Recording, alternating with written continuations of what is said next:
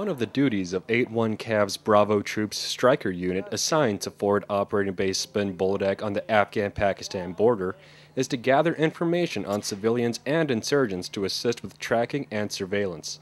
The tool they utilize for the task is the Handheld Intra-Agency Identity Detection Equipment System, otherwise known as HIIDES.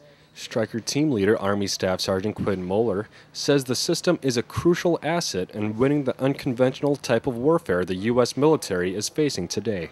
The mission here in Afghanistan, obviously with an insurgency-based fight, you don't always know who the enemy is just by looking at him on the street. With the HIIDES system, you can unequivocally identify somebody that you may have run into before.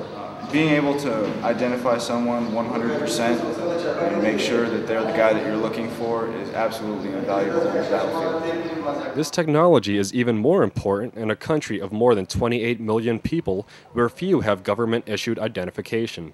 Stryker Platoon Leader Army First Lieutenant Patrick Kohler says keeping an updated, accurate record of the population is essential to weeding out insurgents. The HIIDES system, it helps out pretty well. Especially when we do TCPs along the highway. You know, if we run into any kind of bad guy, you know, it'll pop up and it'll let us know, hey, this guy, you should stop him, you should ask him what he's doing, you should question him.